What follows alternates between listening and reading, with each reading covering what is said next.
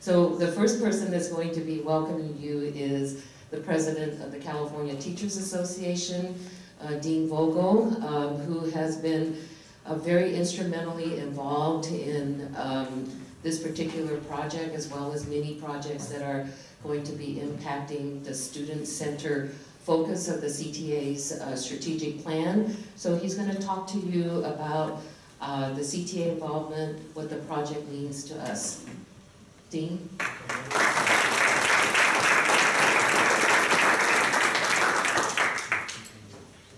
Down and the person who's running the laptop thing is saying, "Oh my God, they just erased my whole program." Maybe not. Hi. How are you? Let me tell you, I'm really thrilled to be here. Now think about it. We're in the CTA headquarters. Okay, now I'm just kind of wondering.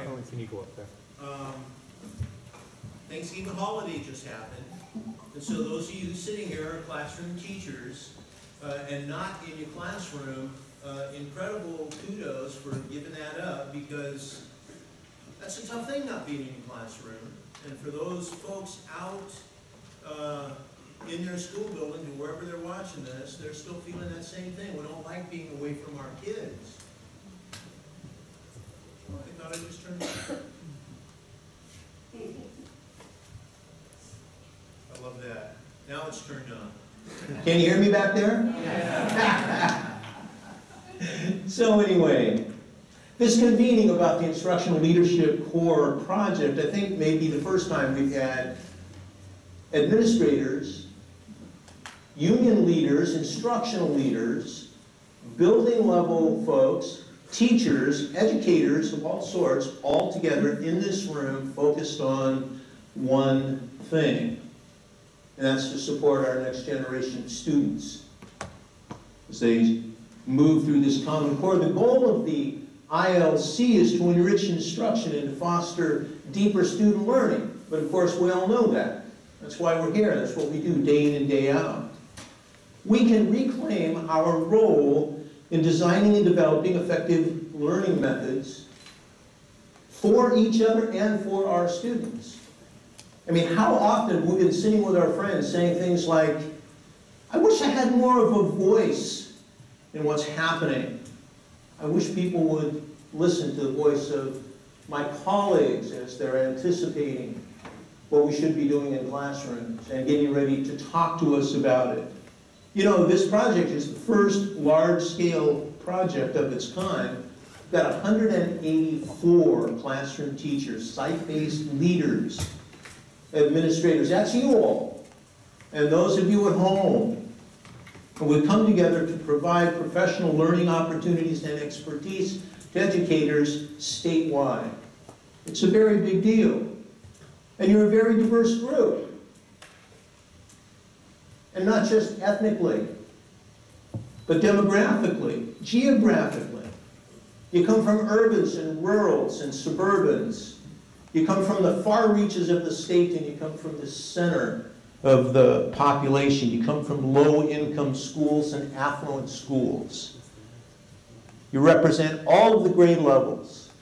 You represent every way we can think about diversifying a population. You represent that group, as well as subject areas, content areas, ELD, special ed, everything.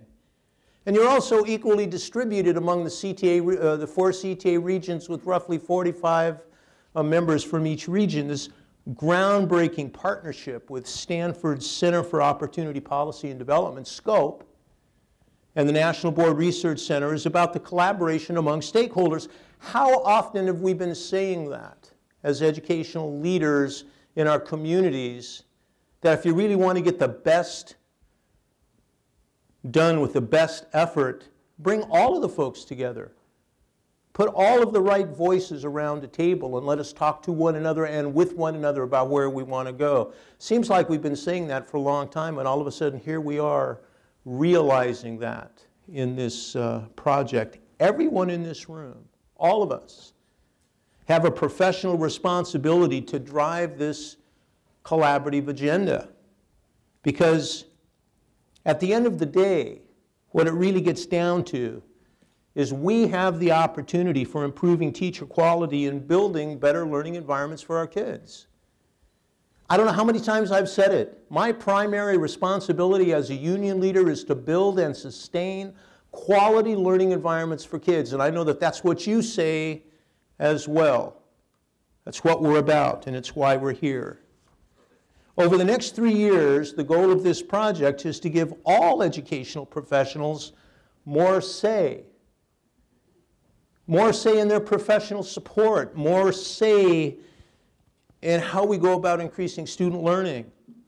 And CTA's involvement and commitment in this project focuses on 2 of the organization's strategic goals. Advocating on education reform. Think about that for a minute. That's all around shifting this social narrative, shifting it, moving it to where we really need it to be.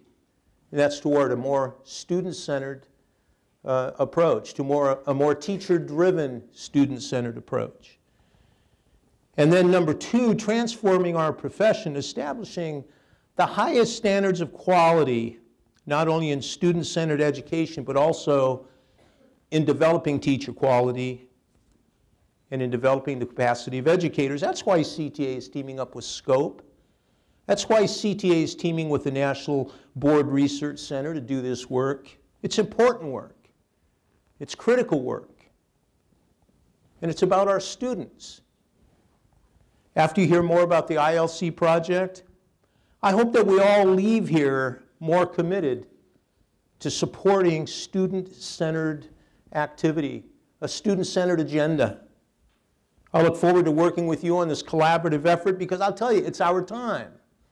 The whole rest of the country is watching California right now. They've been doing that for a couple years, and we are right at the tip of the iceberg. Everybody's wanting to know, where are we going next? Well, I'll tell you, it's our time. It's our time to engage students to become successful in career or college. It's our time to drive the educational agenda in California. It's our time to transform our profession with teachers supporting each other, not only for their own successes, not only for our own successes, but for the successes of our students. And it begins with projects like this Instructional Leadership Corps. You folks are right at the center of this phenomenal project, and where we're headed is really beyond belief. Think about it. You start with 184 people, and pretty soon you're 200 or 300, and pretty soon you're 2,000 or 3,000, and pretty soon most of the folks understand what we're doing. That's where we're headed. And like I said when I started, thank you so much for giving up the day to be here. For those of you trying to find some time at lunch to be here as well, thank you, and let's get on with it.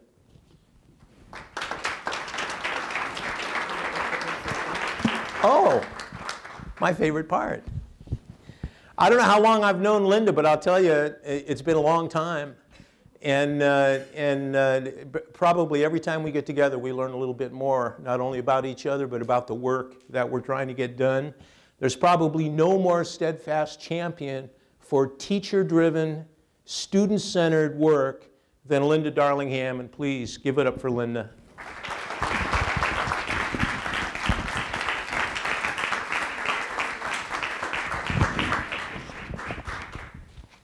Thank you. Get mic'd up here. I am delighted to be here on behalf of the Stanford part of this partnership to launch what I think is a red letter day for instructional improvement in California, both with respect to the new standards that we are working on and also with respect to the rebirth of high-quality professional development that is job-embedded, that is educator-led, that is sustained and long-lasting, of a kind that we have not experienced in this state for well over a decade in many parts of the state. So I am thrilled about the launch of this project. As you all know, California has made a strong commitment to Common Core state standards and next generation science standards. The new standards and the accompanying assessments do represent a significant paradigm shift in what students are expected to know and be able to do.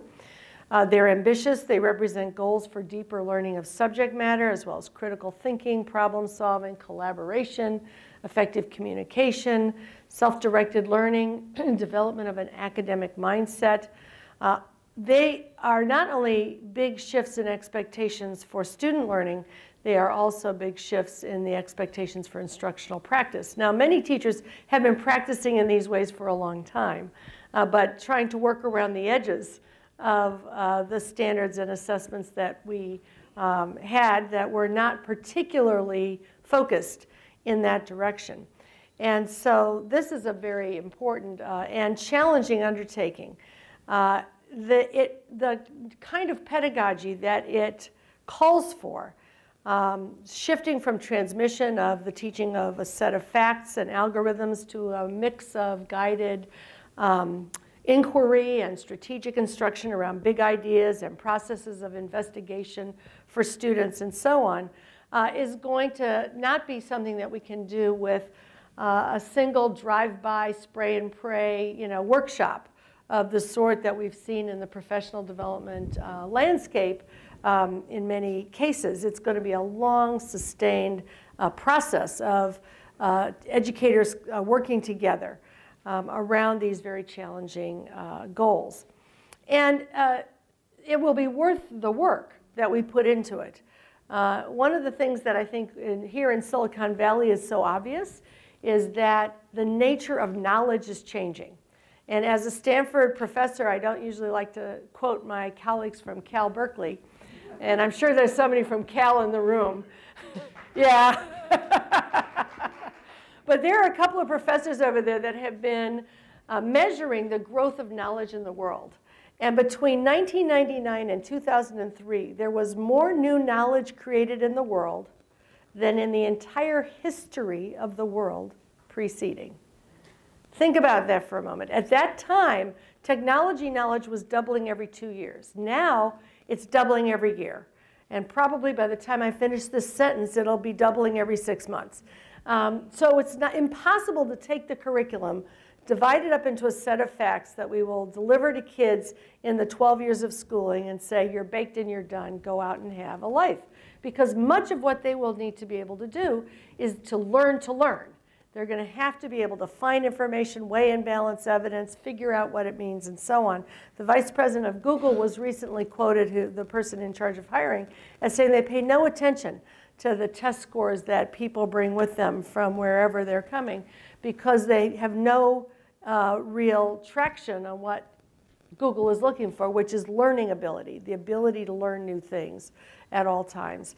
So the Instructional Leadership Corps is going to support this kind of work in schools and for its members and for all of the people that it touches. The board certified teachers who are part of the National Board Resource Center at Stanford, the accomplished professionals who come through other avenues of CTA, the site-based leaders, the superintendents who are part of this work, will all be designing professional learning that can be planted with on-the-job work, efforts to develop jointly lessons and units, to share those, to have teachers work with the ideas, come back, polish their lessons, in the way that we often hear about Asian countries having lesson study and action research about practice, where you're fine-tuning and developing these polished stones. Teachers will have the opportunity to learn with and from other teachers. Schools will have the opportunity to learn with and from other schools. Districts will have the opportunity to learn with and from other districts around the state as we deepen this year by year by year. The approach taken by the ILC is noteworthy for several reasons. The scale of the project, It will aim to serve 8,000 teachers and 900 administrators across the state of California this school year, and more than 50,000 educators within 3 years. The approach to professional development, which I said is going to be very much rooted in the expertise of the participants and the demands and needs of their schools.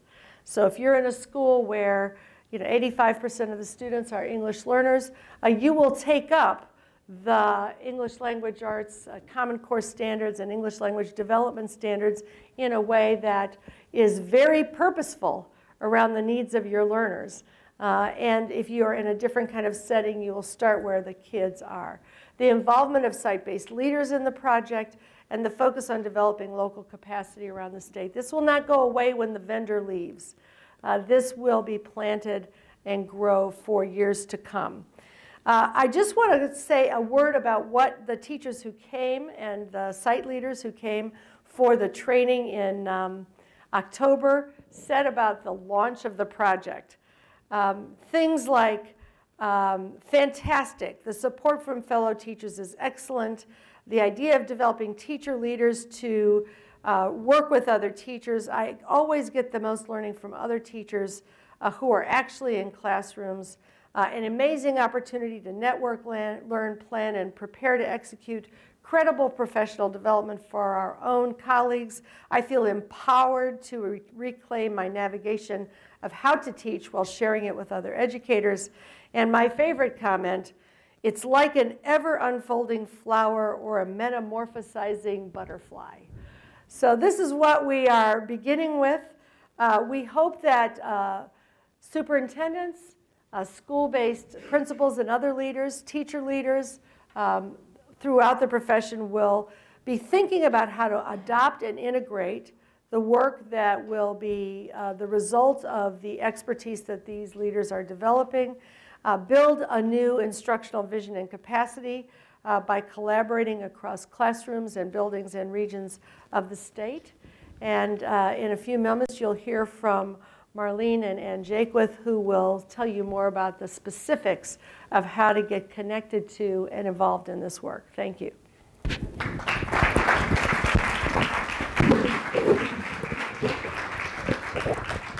There you are. Shall I give this to Anne? Yes.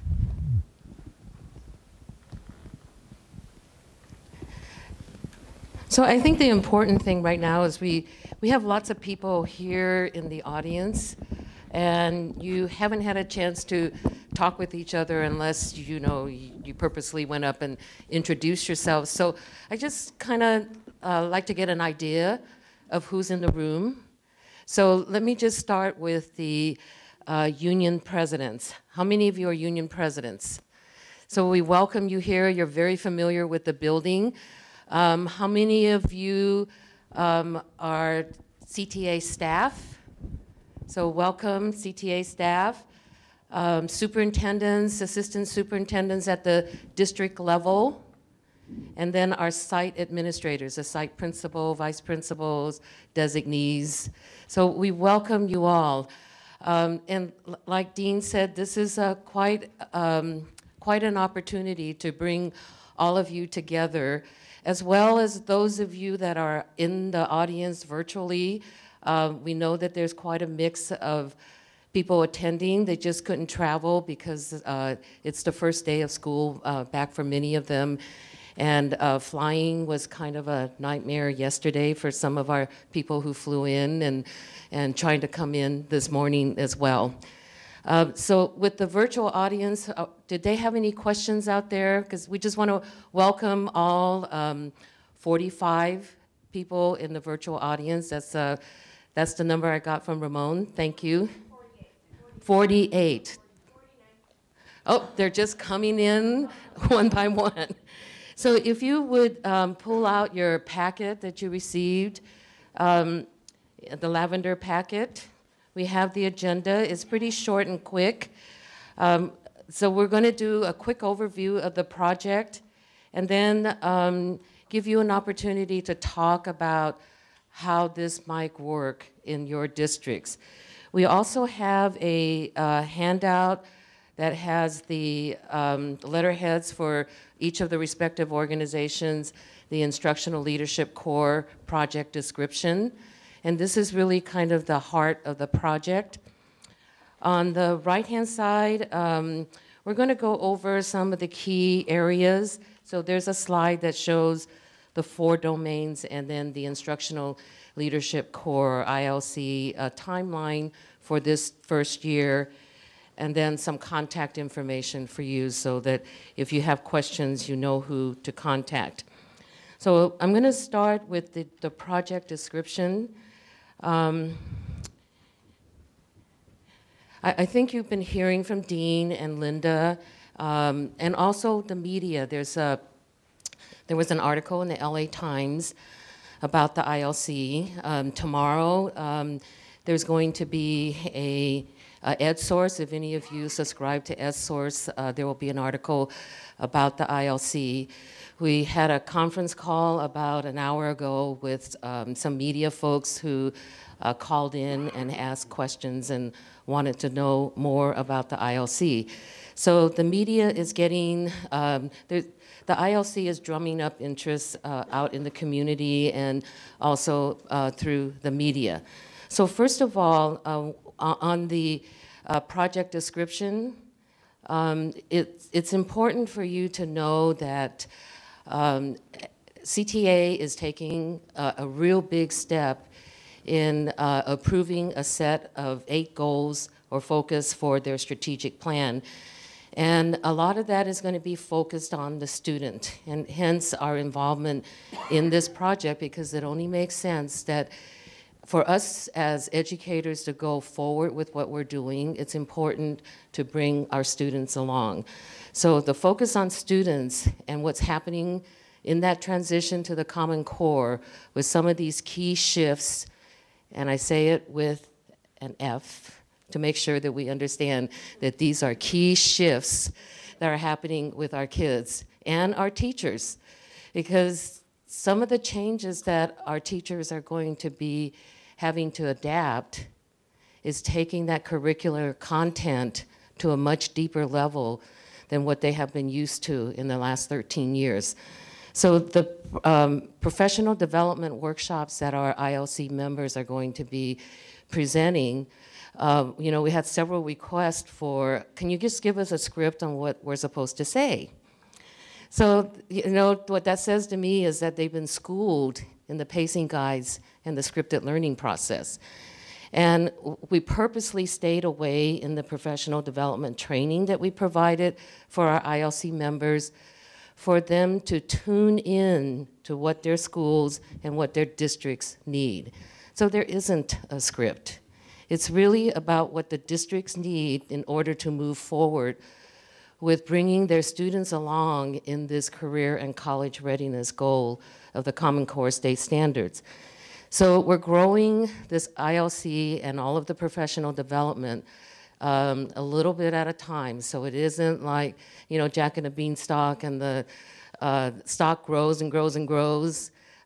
This is going to be growing one little bit at a time so that our teachers are going to be proficient in what they're doing, and our students are going to benefit from what the teachers know and understand that students need to do in their education and also in teaching and learning.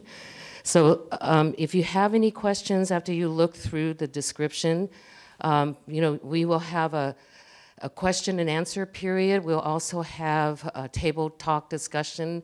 And if you raise any of these questions at the end, we will be glad to answer them. But the description here is pretty well explanatory in terms of what the teachers in your district are going to be expected to do. They are going to get a stipend in the first year for the 2 professional developments and the 2 follow-ups that they're going to be doing this year. So with that, I want to, if I can get my computer going, talk you through the 4 domains that we're asking our ILC members to cover when they're, that's one of the only things that we're asking them to do in their presentations. for the professional development workshops that they're doing. And we're calling it the 4 domains. I need some help. It's on my computer, but it's not on the screen, right?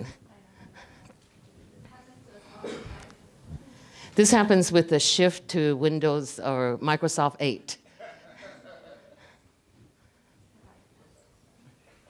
I can write it new. Oh, wait. Wait, I can do it. Steve, maybe we could do it now. Usually does that. Let's see. I think you need to go back.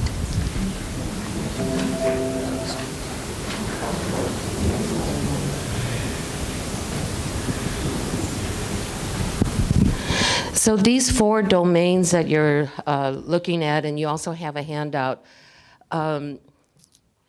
really focuses on the Common Core, what they're about, and the Smarter Balance assessments.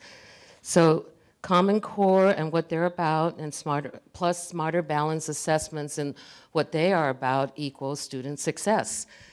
So we put the students at the top of the domain because we're not expecting all students to be able to do the same thing at the same time. So knowing who your students are and tending to their specific learning styles, these are the things that our teachers are going to become more and more aware of. And then in terms of the instructional piece, the pedagogy of learning, Bloom's taxonomy, depth of knowledge, and again, I say depth and not death. And I always have to emphasize that because I'm a first language learner, so Chinese was my first language, and I didn't speak English until I started school, and there's no such thing as a PTH in the Chinese language. So sometimes my enunciation doesn't quite come out. So I just want to make sure that we understand that these are depth of knowledge and shortened for DOKs. That the DOKs are important to know because they're emphasized in the Smarter Balanced assessments. And then when teachers are teaching the content, that having that strong knowledge of content and how to take it deeper into the learning process of our students is also important. That's another Common Core goal. And the final thing in terms of understanding assessments and how Smarter Balance and what Smarter Balance assesses is that there are 4 basic claims for each of the targeted areas in English language arts and math.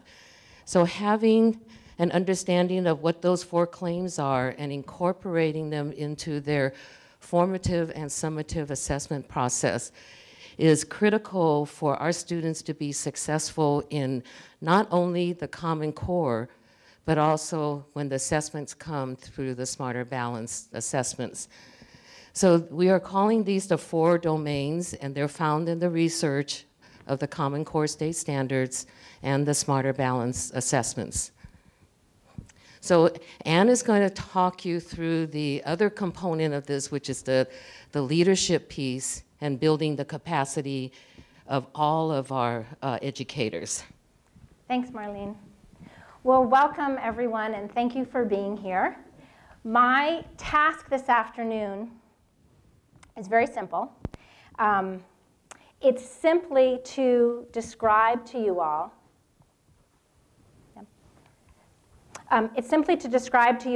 some of the resources and the learning opportunities that this project offers to you, your districts, the teachers, and the leaders in your district. And my hope is that after I just take a few minutes to describe some of these resources and some of these learning opportunities, that then you'll be able to participate in conversation at your tables and with folks in this room and the folks who are participating virtually to think a little bit about how the resources and learning opportunities might help you in your districts with your goals for implementing the Common Core and the next generation science standards. So I'll see if I'm successful in my task. As has been described, the ILC project really aims to transform teaching and professional learning in service of enriching the learning experiences for students. And we're attempting to do this in two ways: by building the individual capacity of teachers in your districts and by site-based leaders in your districts. And secondly, by building the collective instructional capacity that exists in schools. So through various project activities, several of which have already begun, and those that will continue over the course of this year and in the next couple of years and beyond, this project is developing our collective knowledge and understanding of what it takes to implement the Common Core and the next generation science standards, and what this requires, not only of students, but also of teachers, and finally, of all educators educational leaders who are in a position to support teachers to instruct students in the way that best meets the variety of student needs that exist in this state. So this project recognizes that the need for learning and leadership at all levels of the system. So as Linda described, of course, the student learning needs are significant if all students are to achieve the Common Core and the next generation science standards. And we know that in order for students to achieve this learning, teachers will need to learn as well. They'll need to learn what to teach, how best to teach it, and as Linda so eloquently described, they'll need to learn a lot of this from one another through ongoing professional learning experiences. But of course, in order for teachers to engage continually in ongoing learning in and from their practice, they're going to need to be supported by principals and other site-based leaders and district administrators. And those leaders, positional leaders, need to learn also. And so this project takes that all into consideration in its design.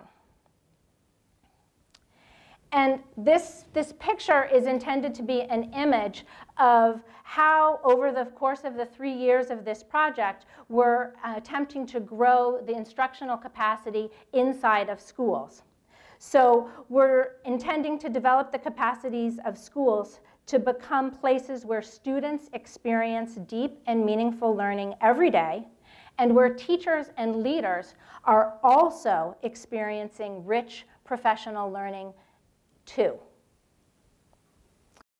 Teachers will be, especially over the course of this year, teachers will be supported to develop new skills and expertise, as well as to support the learning of their peers.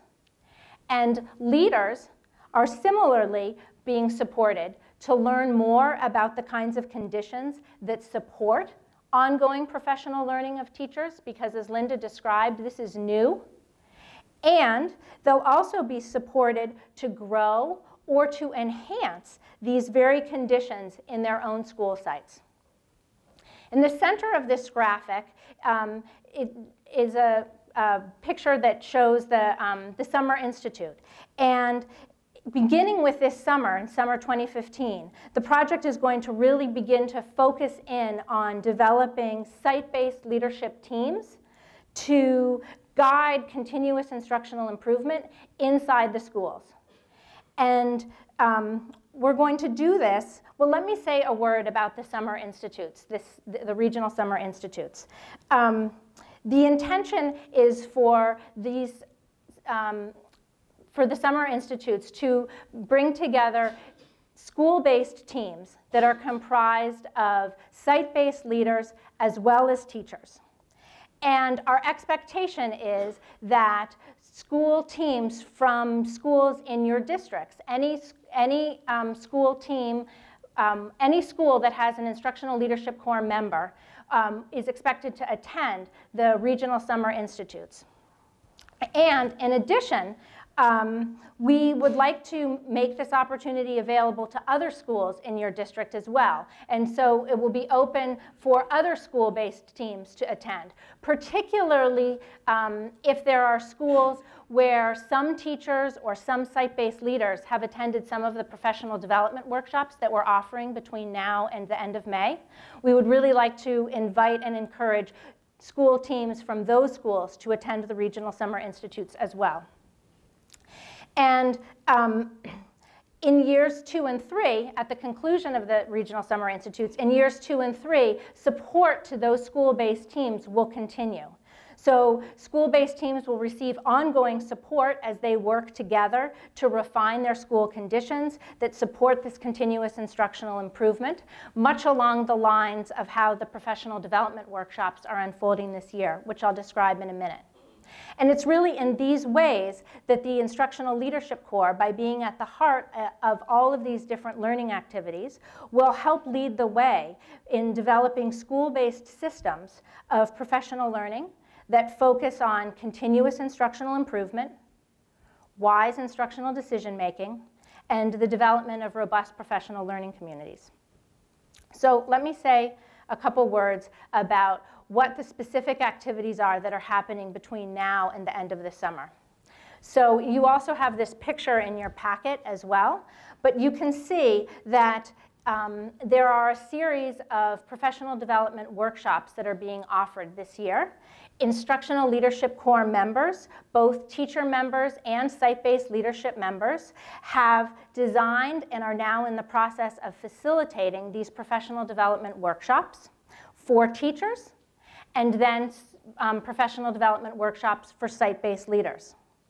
And those who attend these professional development workshops are receiving support in designing either instructional shifts or what we're calling instructional leadership shifts, which are focused on actually taking action in workplace context to build support for teachers' continuous learning.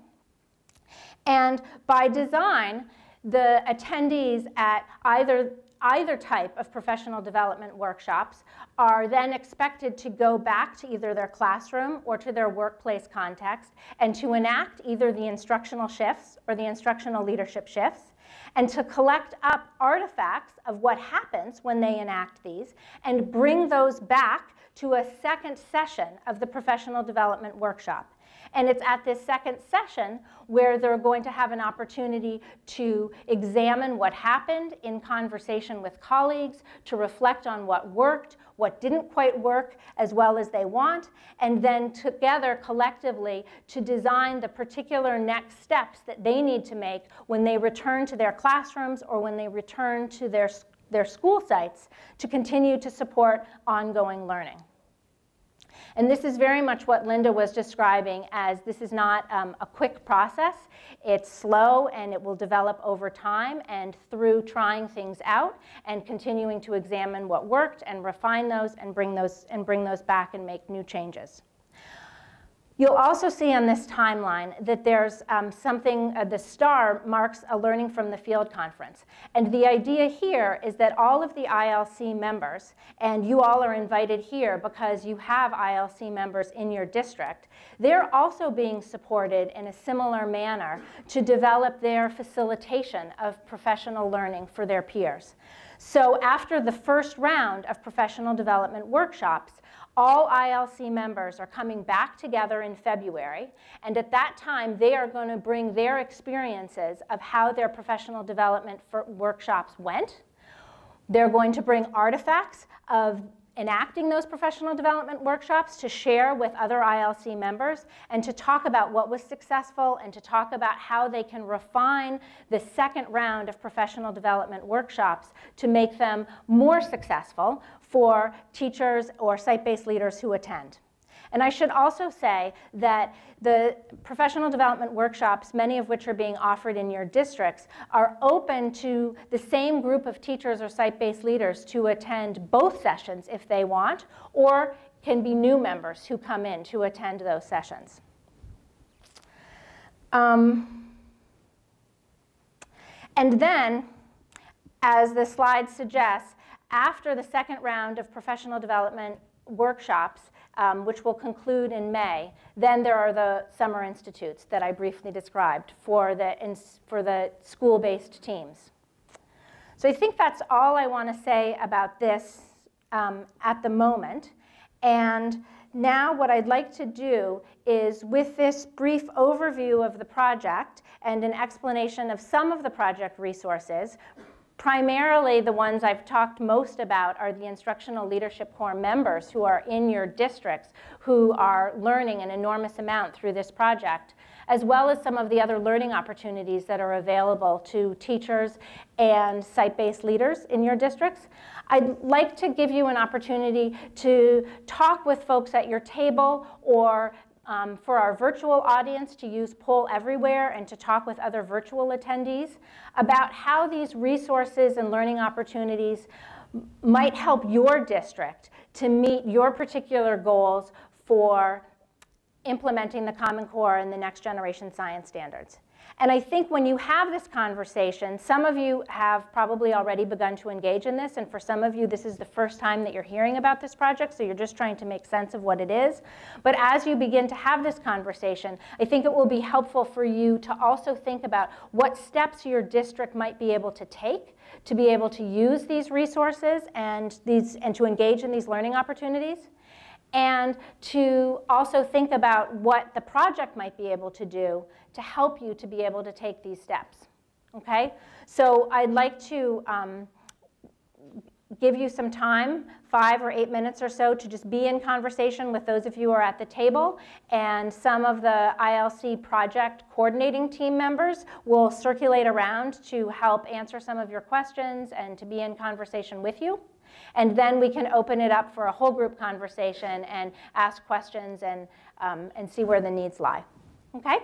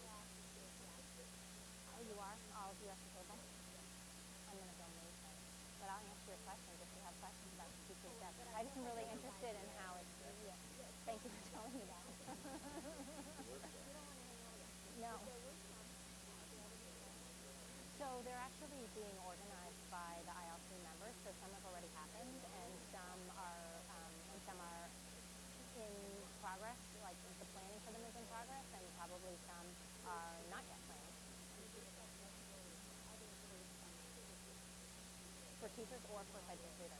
Yeah, yeah, yeah. So that's, well, I actually didn't say that specifically because we're not positive yet. And the plan was to do one for each region, and that probably will be the plan. But, you know, the resources and money and logistics and, you know, and what's that? I'm talking about CPA regions. We have no regions, yeah. It's your region. Yeah, no, it's your region, yeah. Yeah.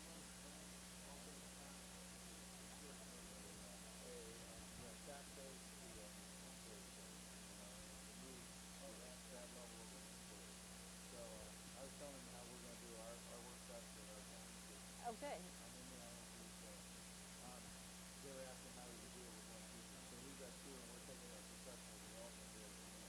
Mm-hmm.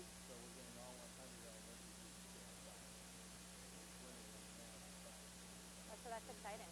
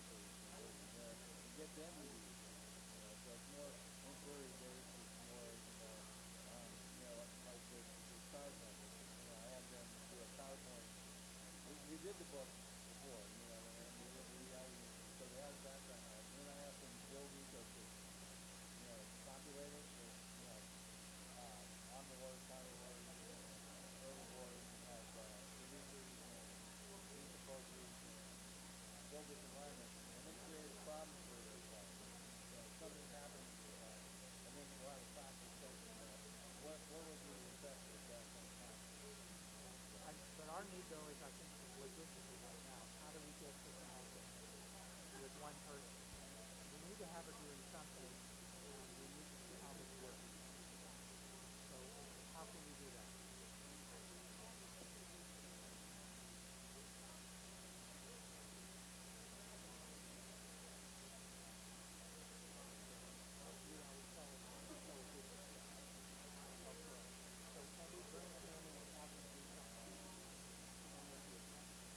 So you're talking about with teachers in your, yeah. Our district, we have one Monday. Yep.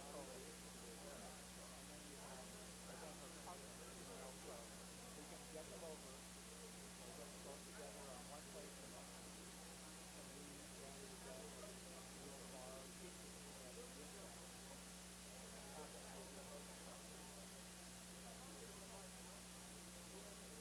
Do you have a date?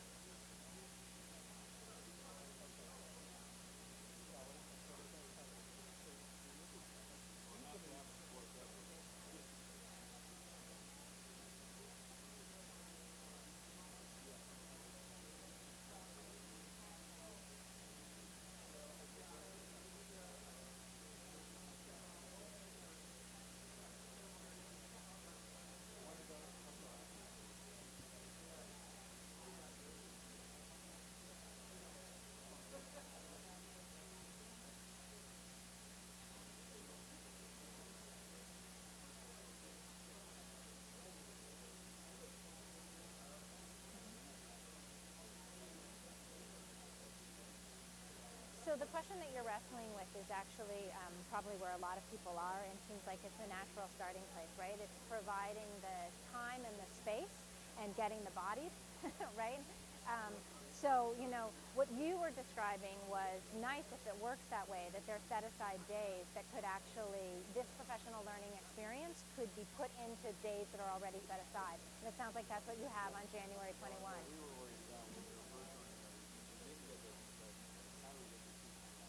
Right, and so I imagine that that's another question, or it might be a question for the second workshop. You know, I mean, that's another. So any sort of thoughts or thinking that you have about that, I think is probably worth. I'm understanding correctly. Your second one is for the teachers who've already done And the rationale or the conception is that enacting these instructional leadership shifts in your classroom and then bringing back the learning and then looking at what happens and then thinking about, oh, what do I need to do next? That is a process that by year 2, we'd like these school-based teams to be supporting teachers to do that as part of the daily operation of teaching and learning. So if there are teachers who want to attend the whole second session and design a second shift and enact it in their classroom, and exactly, that's fine. But if the good news gets out that, teachers who attend the first one say, actually this was really helpful and I wasn't thinking about this in these ways, and then having my colleagues, maybe the word gets out, and so ideally new people will come in. Some will come back and new people will come in. Because of the additional application process, someone will make you feel So the attendees at both the professional development workshop session is open invitation. So there's no application process. It's open invitation. And what I have said to lots of the ILC members is, the request is to work with 100 people over the course of this year, so that's how we get the numbers that Linda talked about that are so massive. But there's nothing the matter with starting very small. So the logistical question that you were raising, is if the teacher in your district and her partner, if they could work with, teachers from 1 or 2 schools and they only work with a small number, that's fine. And then the second one attracts more people, and the goal is to get to 100. And so if it works best in your region to do 3 of these sessions and work with 25, 30 people at a time, that's fine, or a couple schools. So it's whatever works for you. So what's happening with us is we're getting all 100 of our elementary teachers. Right, and that's fine too. Then will we still go ahead and do the second one with whoever wants? Absolutely. Or you can also, there may be other people that want to, that's fine. But that's okay. I mean, you can spread the word. So once we get to 100 here, we're okay on 100. But exactly, and then whoever comes back, yeah. Because the intention is that in the Summer Institute, that will attract teachers. Ideally, that will attract school-based teams who've had teachers or leaders who have attended these, if they have a team. But then the model shifts. Instead of, that's sort of the 2 sort of visions. There's individual capacity building, which is what's happening up the first year. And then beginning in the summer, it's really team capacity building. We continue to support, obviously, individuals need to have capacity to teach that way or to lead that way, but the notion is that it's really a team effort, and that's what we know is going to, schools need to do this together, and districts need to support schools in doing that. That's a great question. A different question? What constitutes a team are teachers and site-based leaders. Principals are key. And no hard and fast number, although 5 to 7 is a good size. Bigger than 7 is, and I'll say that, bigger than 7 tends to be unwieldy. And you have to deal with status differences and lots of things. Some people are more, right? I mean, look, some people are much more experienced in working that way, and others just don't know how to begin. But when I've done this work with teams in the past, that's really critical. So 3 to 7 is fine. 5 is sort of ideal. They're different. And then the rule of thumb in terms of who's on a team should be 1/3 administrators, 2/3 teachers. There's no rule, but that would be like a rule of thumb. And then you have a different question. Well, yeah, there's another one. Summer Institute is a PTA thing. Specifically the PTA Summer Institute. I'm assuming this is different.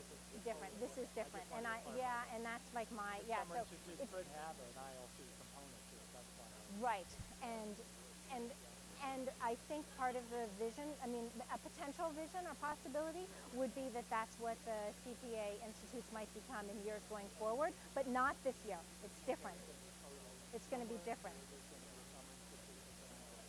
It's an ILC institute, regionally based, and the teacher that you mentioned from your district will be, hopefully supported to bring a team from her school, and then ideally there'll be a couple of one other or two other school teams who attend the workshops that want to come also, because that way you'll begin to grow the capacity in your district. Does that make sense? Help? So what are the new problems now? What are the challenges now as that gets explained for actually?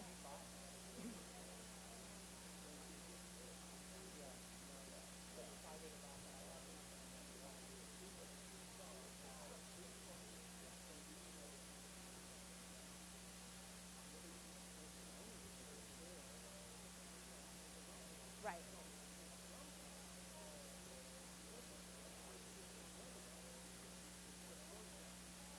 That's right.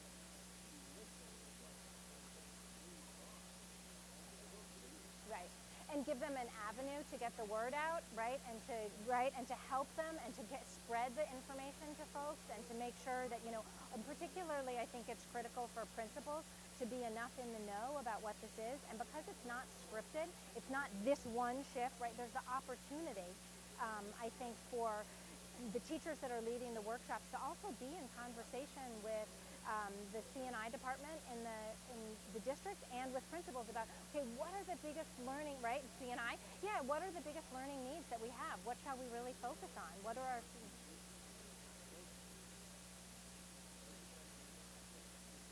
Oh, so that's lovely.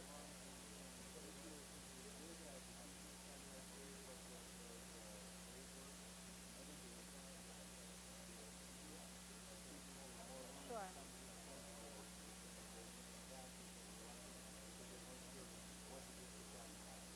Yeah.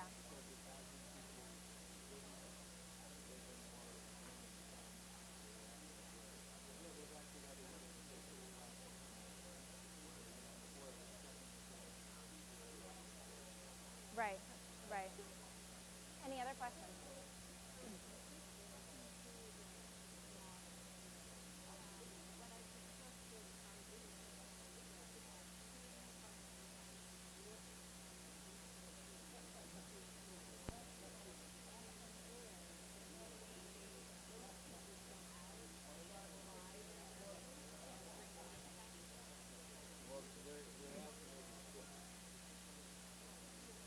Yeah, and so what the professional development workshop should look like, what the components of it should be, is both being able as attendees at the workshop to experience what one of these shifts are, and then to begin to think about with this shift as a model, does this shift make sense in my classroom with my kids given what I teach? And if the answer is, well, no, not really, then what's a shift that would make sense? So there's an opportunity to get support in actually designing that shift and then enacting it back in their classroom and then seeing how does it go. And the shift is intended to be small. It's intended to be something that you can do in 1 or 2 class periods, right? Really small. And then bring that experience back. And they'll get support in the first professional development workshop about what it might be that they would bring back based on the shift that they're going to enact, okay? And they have a little bit of that modeled for them, just like Jeannie did for you guys. And then they bring those artifacts back, and then there's an opportunity to look at, okay, so what did we do? If everyone's doing something similarly, if it's all science-based, I mean, there's lots of different iterations. You can kind of imagine the design for how you'd organize that. But what did we do? How did it go?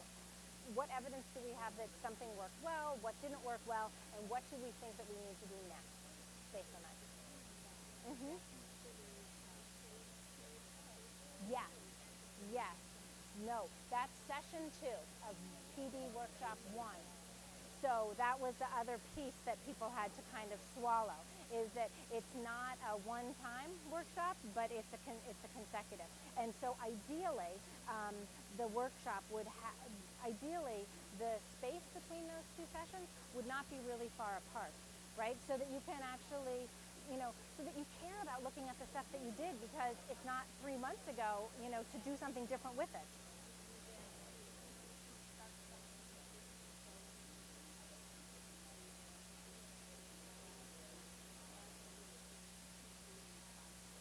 Yes, so there's the ideal vision. So the ideal vision is exactly what you said. But what's really practical in the first year is I don't really think that most people will do that. But I think that the people that say, hey, we want support in this, what they'll do is they'll get some of their colleagues to come to the second one, and they'll start talking to their principal, and they'll start saying, okay, the Summer Institute, let's get a team of us because we need to learn how to build the conditions in our school so that we can do just what you said. Let's come and learn how to do that. And then ideally, districts like yours will say, you know what, we don't just want this in the one lone school. We want to help support several teams to come to this so that they can be doing this. And then in years 2 and 3 of the project, folks like you will say, okay, now we want to get together with other district leaders to talk about how we can support the multiple schools that we have inside, right? I mean, you sort of see how it's, that's in my head. We're getting all our elementary teachers here.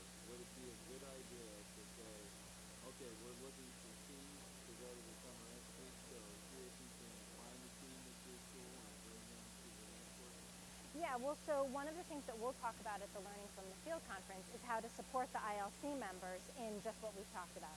Just that the opportunities for messaging are far and few between, and so so yes, you know, that will be sort of the next.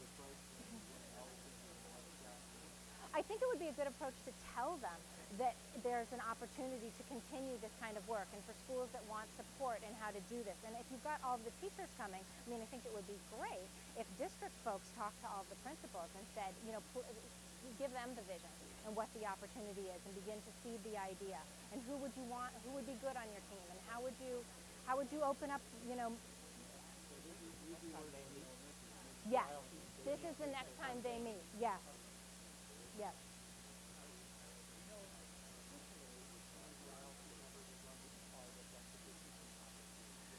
There's a few, but I think the people who were in the ILC conference got decided before, and so that's, yeah, so there's an overlap. Yeah, yeah, I mean, and it might be, you know, a piece to seed in.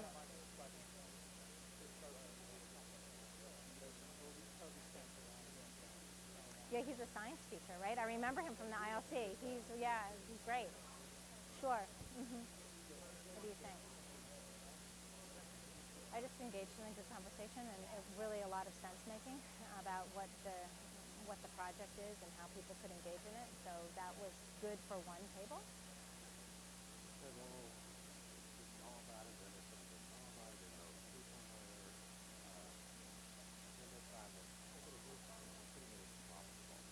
Okay, so that's good. So this, I walked away from this table, but they were having the same problem. So maybe, should I just give an announcement about like just a couple more minutes and then we'll take questions, or what do you think? Yeah?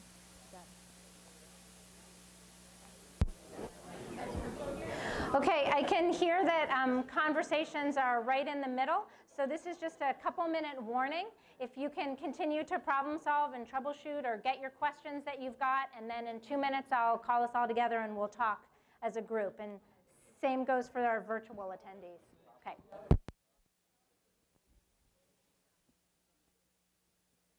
I was going to check in and see how you guys are doing. Because when I was last here, there was like confusion, like, I don't know, there was like a lot of, you were bubbling up problems.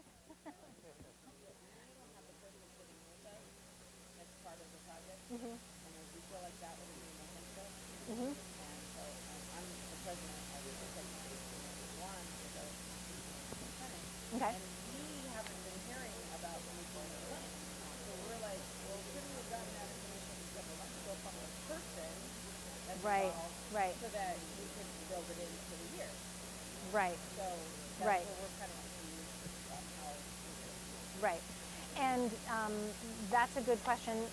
And also, you all should have received a letter about the project. Did you all not receive that? I did. You did. Okay.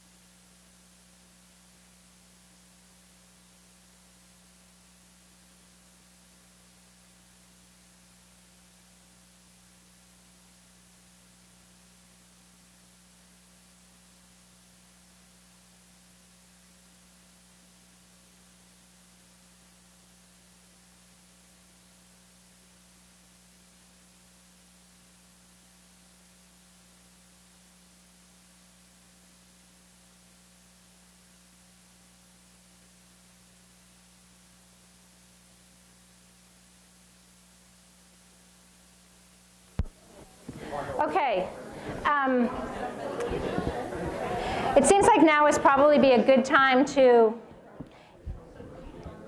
invite whole group conversation. So I'm curious, I think it would be,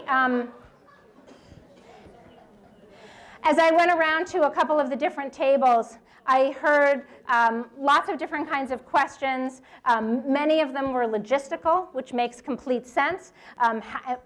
Some of them were around just trying to understand what really is the offering, what really are the resources and the professional learning opportunities that are being offered as you began to grapple with it. So there was a lot of sense making going on. And I'm going to reserve saying a few things, and just I'd like to hear from you all about if there was a question that came up that you were stumbling with that you couldn't make sense of, or if you actually already have a way that you're imagining using these resources and learning opportunities in your district. I think a couple of concrete examples would be really, really helpful for people, even if you haven't worked everything out yet. Jane? So we got a really good example from the discussion of our virtual audience. And one of their ideas, this is from the virtual audience, and one of the ideas that was shared is utilizing the expertise of the ILC teacher as a resident consultant to work with their PLCs in transitioning to Common Core. So that was one of the things that they saw as a possibility. Oh, interesting. So taking the knowledge that resides in the human resource and thinking about how to leverage that resource strategically and partner that with other structures that are already in place to build the learning. That makes a lot of sense. Can someone else give us an example of how they're imagining they might be able to use this? Yeah. Well, what our ILC participants, and we have 3 in my chapter,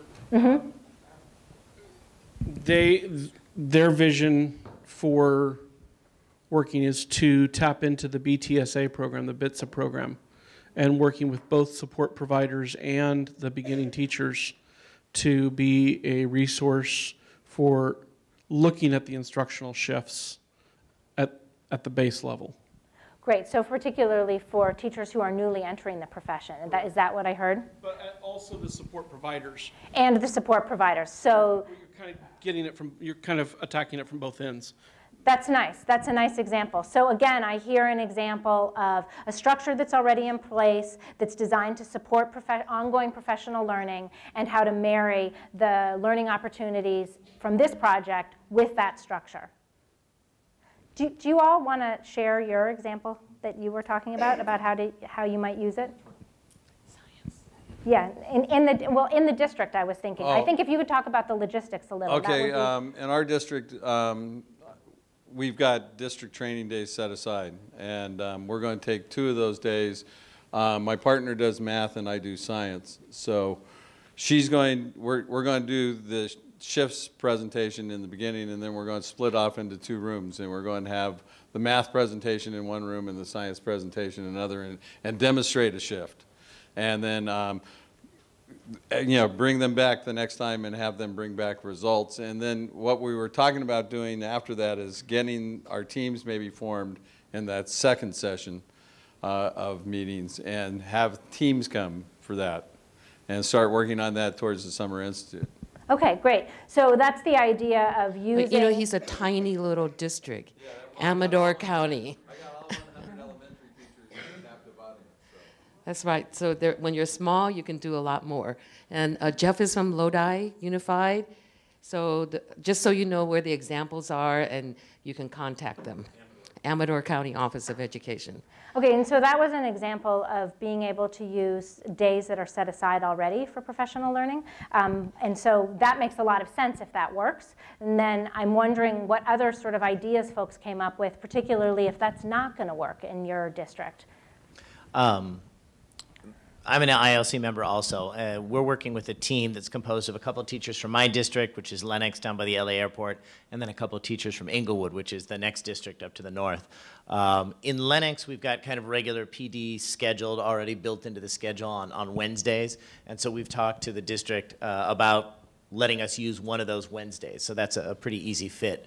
Inglewood doesn't have that structure, so what they're planning on doing is actually a Saturday session for teachers there, and trying to convince the district to maybe, chip in a very small stipend or something like that, or, food, or just something to make that a little bit more appealing to people coming in on a Saturday. So same session, basically, but depending on the district, trying to find different ways to fit it into their schedules. Okay, so a different sort of organizing principle for how to bring people there. Were there any problems? Oh, go ahead. Right now, our curriculum director has a group of us, there's 3 of us working on writing next generation science lessons for the elementaries. She's talked to us about next year. We're a STEM school. She wants our school to kind of become a lab school. Mm-hmm. So we're going to start teaching the lessons we write next year to see how they work. So maybe one idea is to start bringing teachers into those lab schools and seeing the actual things in action.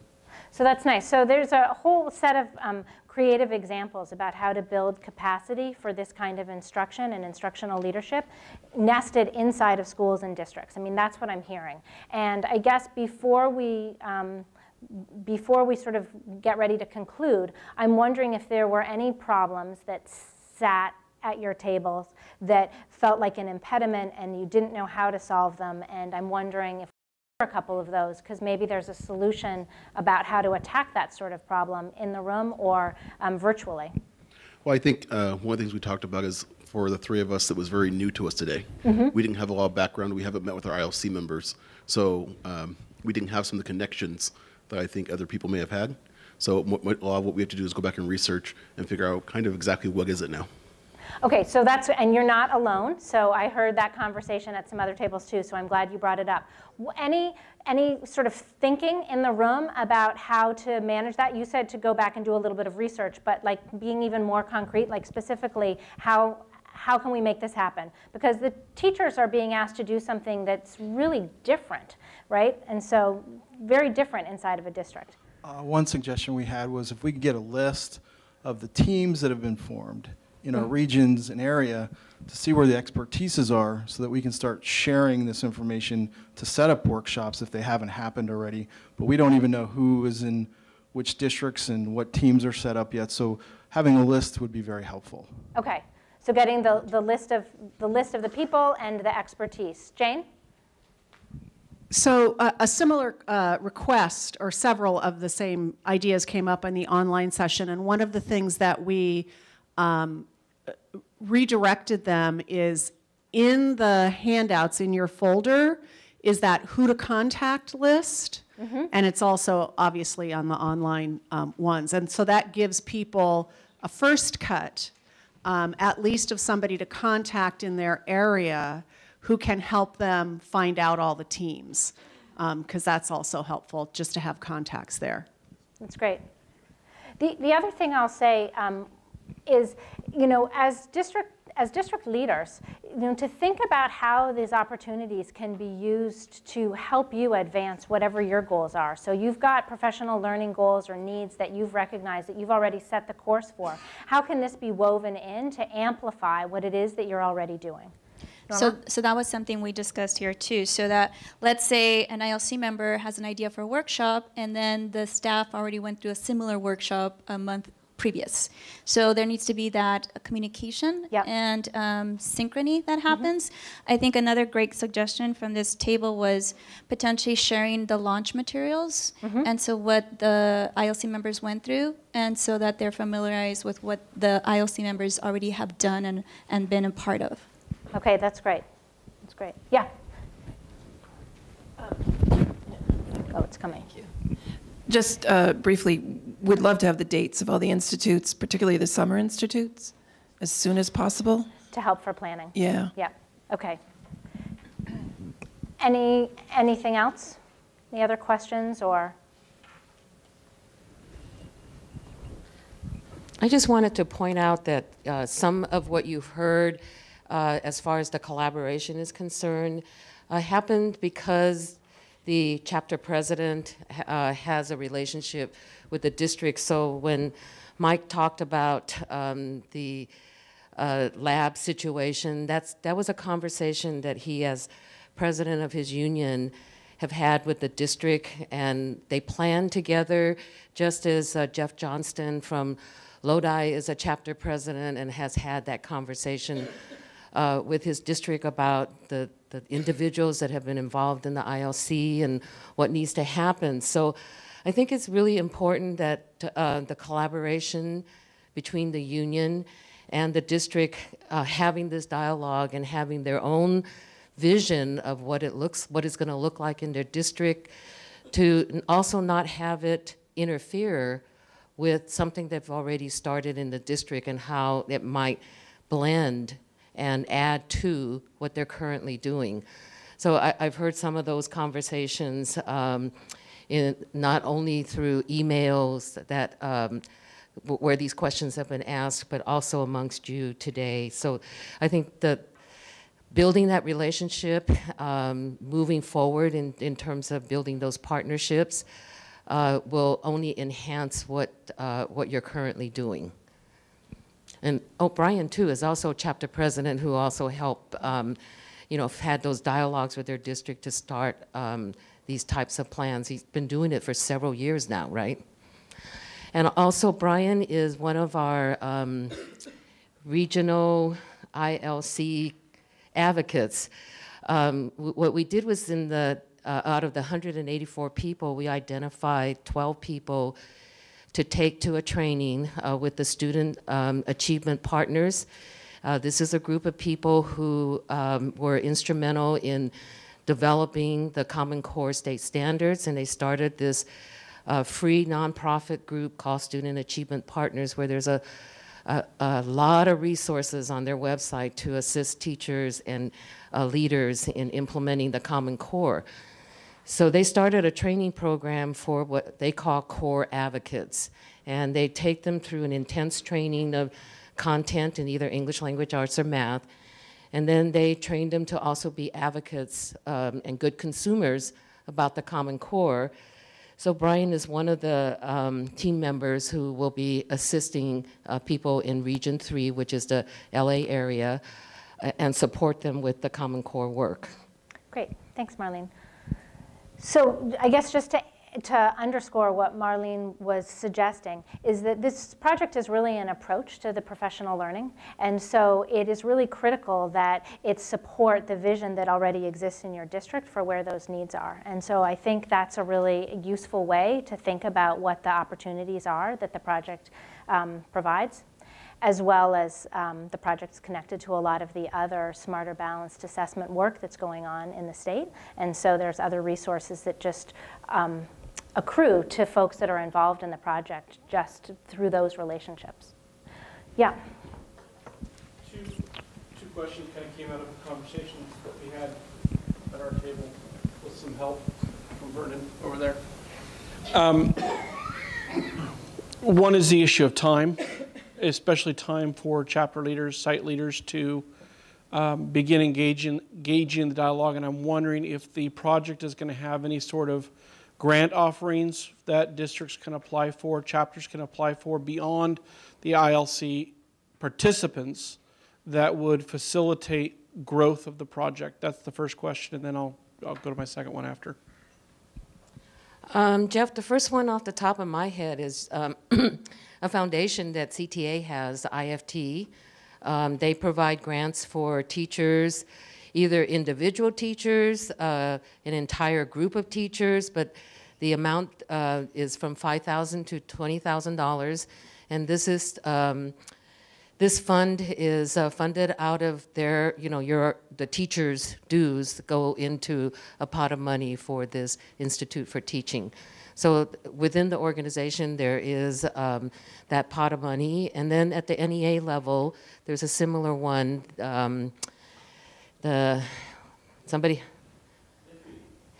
The National Foundation for Improvement in Education, and that's another chunk of money that your NEA dues dollars go towards supporting teachers in teaching and learning and professional development.